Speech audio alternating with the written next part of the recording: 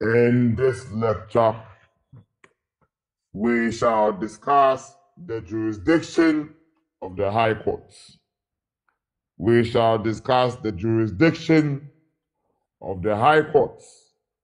We shall discuss the jurisdiction of the High Courts and the Ghana legal systems and methods.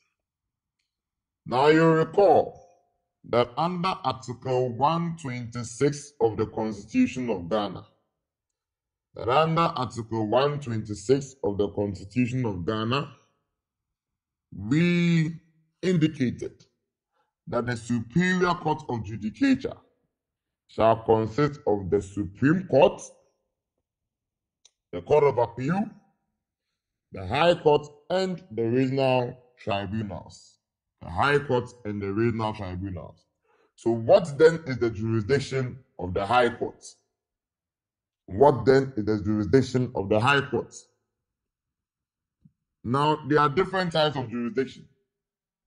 We can either have original jurisdiction of the High Court. We can also look at the exclusive original jurisdiction of the High Courts when we are talking about the enforcement of fundamental human rights and freedoms. We can also look at the appellate jurisdiction of the High Courts. And then we shall look at the supervisory jurisdiction of the High Courts. So we shall look at the original jurisdiction. Then we'll look at the exclusive original jurisdiction of the High Courts. We shall look at the appellate jurisdiction, and we shall look at the supervisory jurisdiction. So the first point of call, the jurisdiction of the High Court. Let us look at Article 140 of the 1992 Constitution of Ghana. Article 140 of the 1992 Constitution of Ghana. And this is what it says, and I quote, "The High Court shall, subject to the provisions of this Constitution, have jurisdiction in all matters, and in particular in civil and criminal matters,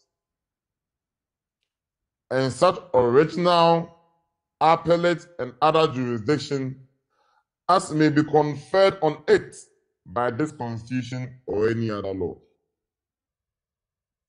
The High Court shall, subject to the provisions of this Constitution, have jurisdiction in all matters, and in particular in civil and criminal matters, and such original, appellate, and other jurisdiction as may be conferred on it by this Constitution or any other law.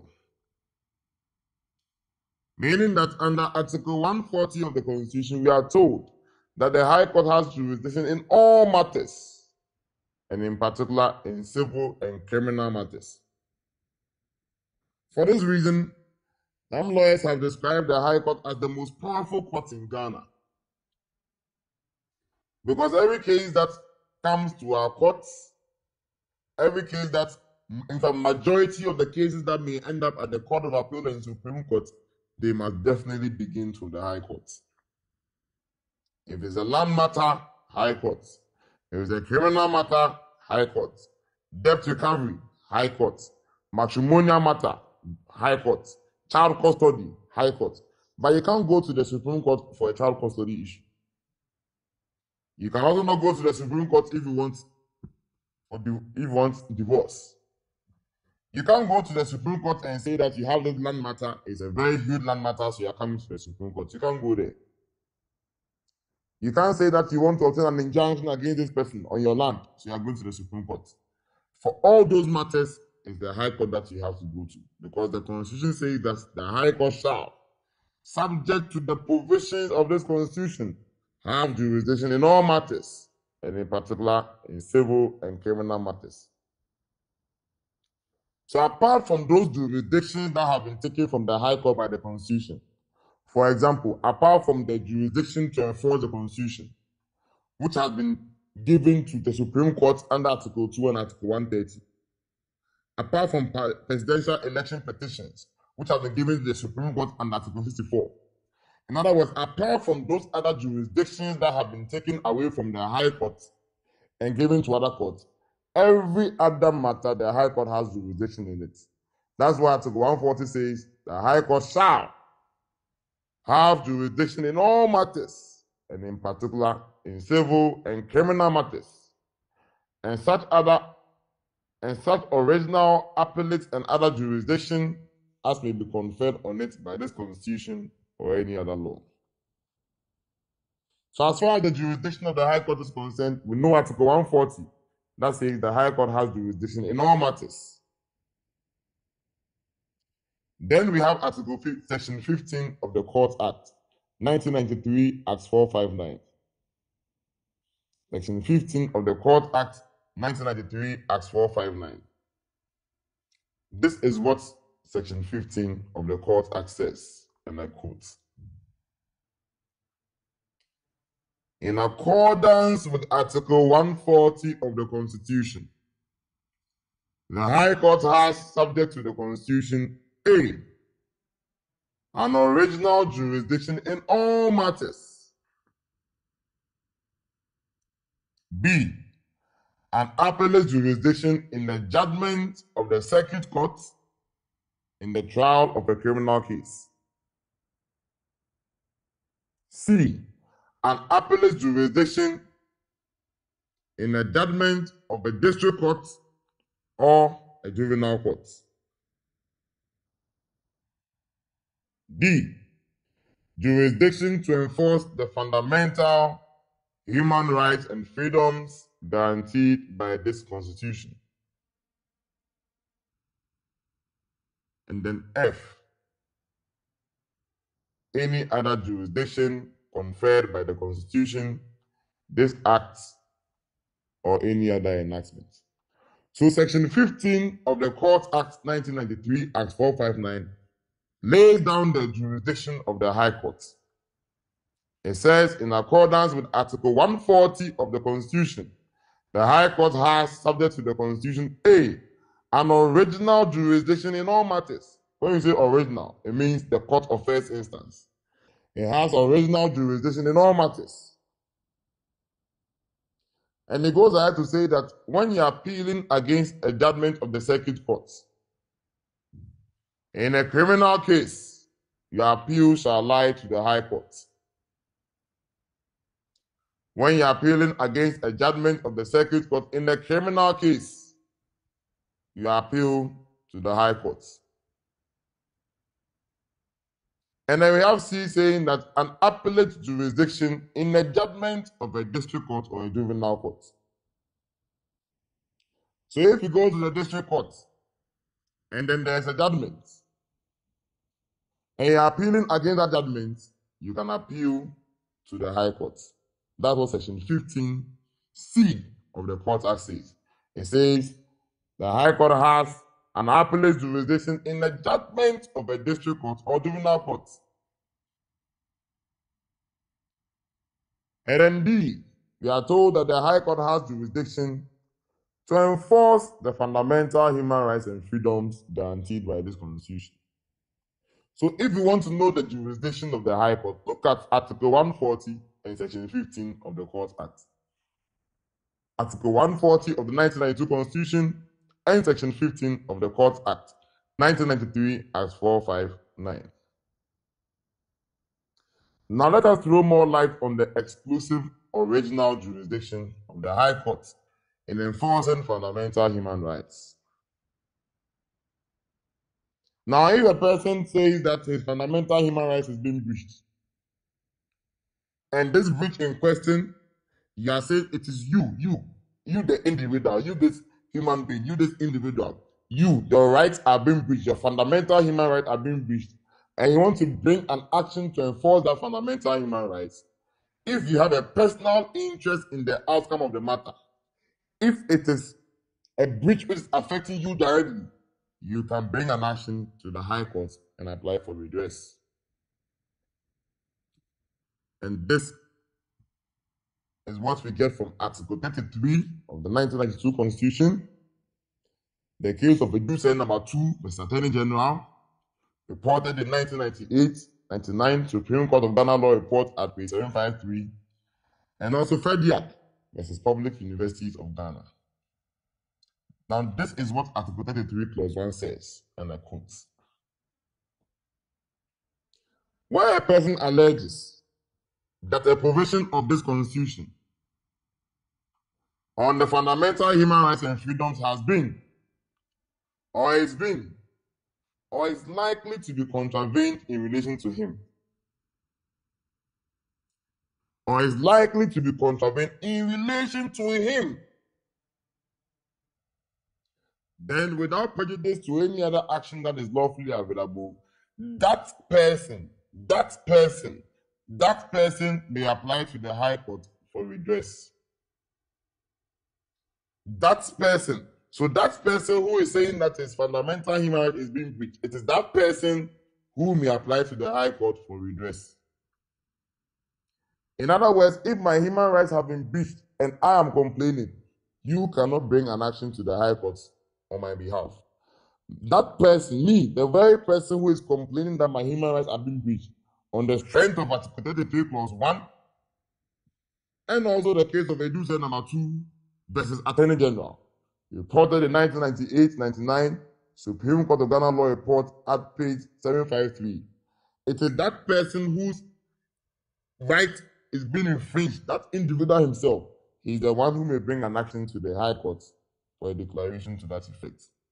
So this is about the exclusive original jurisdiction of the High Court.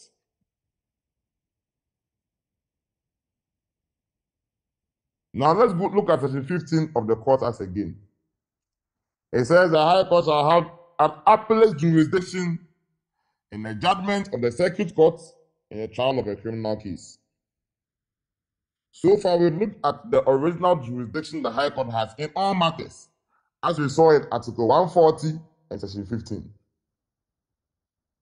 We have also seen the exclusive original jurisdiction the High Court has in entertaining applications for enforcing fundamental human rights. Now we are saying that the High Court also has appellate jurisdiction when you are appealing against a judgment of the Circuit Court in a criminal case. And you can see this too under Section 15 of the Court Act, which says that the High Court has an appellate jurisdiction in a judgment of the Circuit Court in the trial of a criminal case. So if you go to the Circuit Court in a criminal matter and then you lose and you want to appeal, you appeal to the High Court. It's a criminal matter. Again, if you want to appeal against a judgment of the District Court too, you may appeal to the High Court. But let's look at Section 21 of the Court Act. It reads as follows, and I quote, Section 21 of the Court Act 1993 as 459. It reads as follows, and I quote, the prosecution or a person convicted of an offense in a criminal case tried by a circuit court or tried by a district or juvenile court may appeal against the judgment to the High Court. The prosecution or a person convicted of an offense in a criminal case tried by the circuit court, also tried by the district or juvenile court, he may appeal against the judgment to the High Court. So if it's a criminal case at the circuit court, criminal case at the district court, criminal case at the juvenile court, all of them, your appeal shall lie to the High Court. So if you are appealing against a criminal case of the circuit court, the appeal goes to the High Court. If you are appealing against a criminal case or civil case at the district court, your appeal goes to the High Court. But remember, if you are appealing against a civil case from the circuit court, that one, your appeal goes to the Court of Appeal. That is what I'm emphasizing, that it's only a criminal case pending at the circuit court that you are appealing against. If you are appealing against a criminal case from the circuit court, it is that one that will go to the High Court. But if it's a civil case at the circuit court, the appeal goes to the Court of Appeal. If it's a criminal case at the district court, the appeal goes to the High High Court. If it's a civil case at the district court, appeal goes to the High Court. If you look at section 21, section 2, it says a person aggrieved by a judgment of a district court in a civil matter, that person may appeal against the judgment to the High Court. So if it's a civil matter too you have from the district court, you may appeal to the High Court.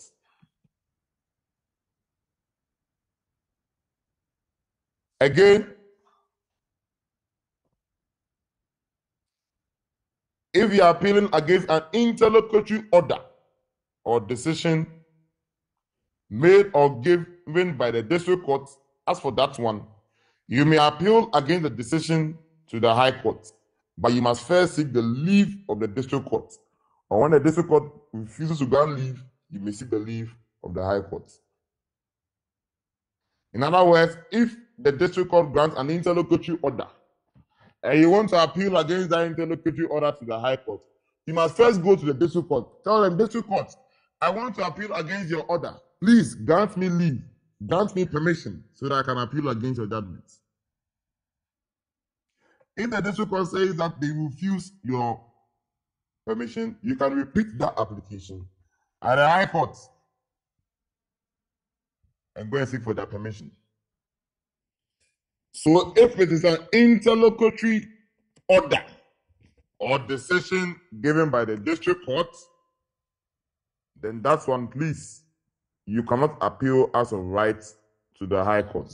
You must first obtain the leave of the district court before you can appeal against that decision.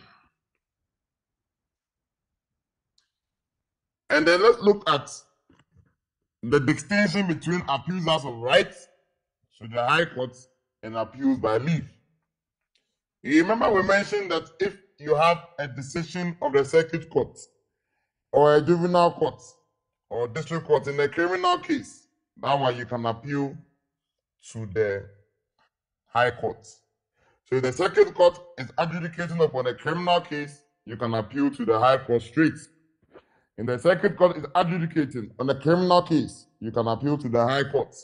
The district court criminal case, you can appeal to the High Court. Juvenile court criminal case, you can appeal to the High Court. Also, appeals against judgments of the district court, that one too, you can go to the High Court. Appeals against judgment of a district court, that one too, you can go to the High Court. And so, these are appeals as of right. But there are some appeals that you must seek the leave of the district court before going.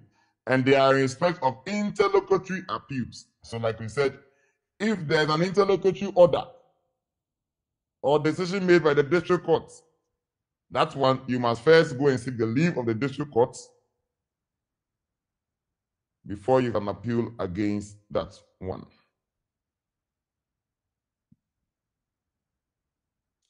So, if you are appealing against an interlocutory order of the district court, you can appeal against that interlocutory order to the High Court, but you must first seek the leave of the district court. And then if the district court refuses, you can seek the leave of the High Court. So by way of recap, as far as we have dealt with the jurisdiction of the High Court, so far this is what we have done. We have dealt with the jurisdiction of the High Court in all matters. That is the original jurisdiction the High Court has in all matters, as we saw in Article 140. We've seen the exclusive original jurisdiction of the High Court in enforcing fundamental human rights, as seen under Article 33 of the Constitution. Then we have seen the appellate jurisdiction of the High Court, that is in respect of appeals from the circuit courts in criminal cases, and also appeals from the district courts, whether civil or criminal. The last jurisdiction we shall look at is the supervisory jurisdiction of the High Court. The supervisory jurisdiction of the High Court. And that is found under Article 141 of the 1992 Constitution of Ghana. Article 141 of the 1992 Constitution of Ghana. And this is what Article 141 says, and I quote: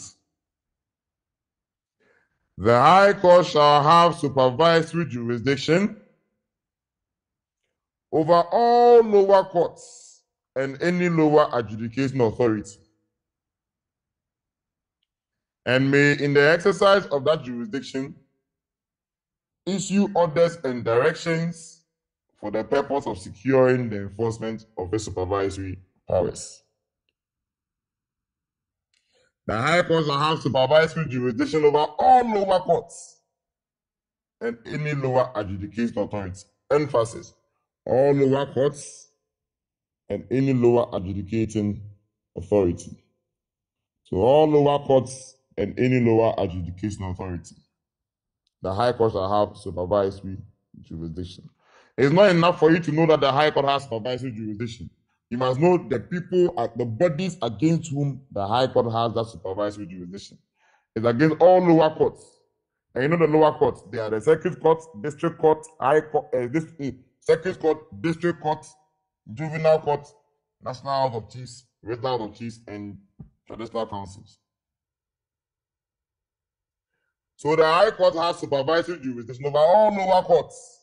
And the lower courts here are the Circuit Court, District Court, Juvenile Court, and the Chieftaincy Tribunals.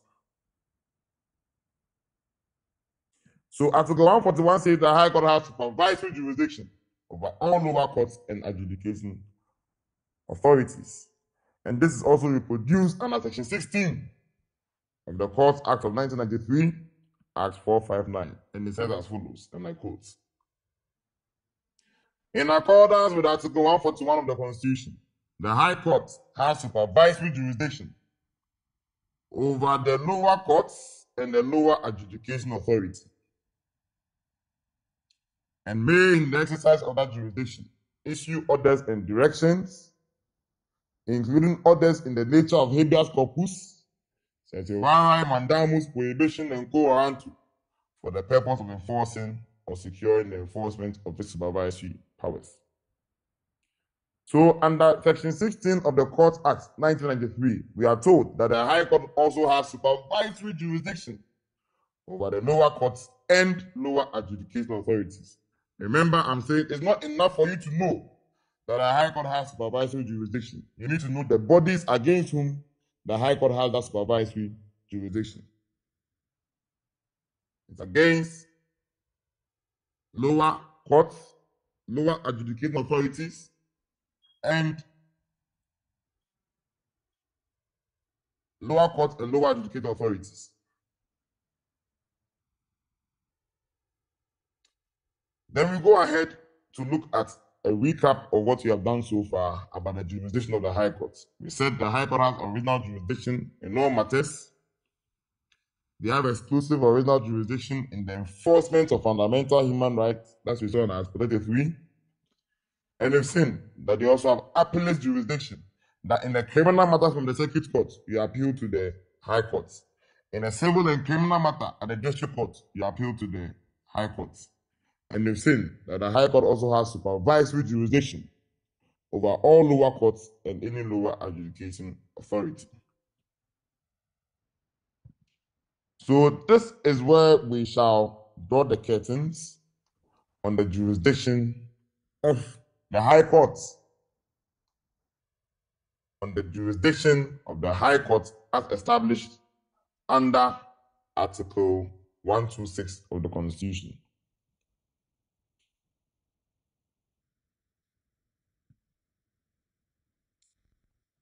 This is where we shall draw the curtains on the jurisdiction of the High Court, on the jurisdiction of the High Court as established under Article 126 of the Constitution. Thank you.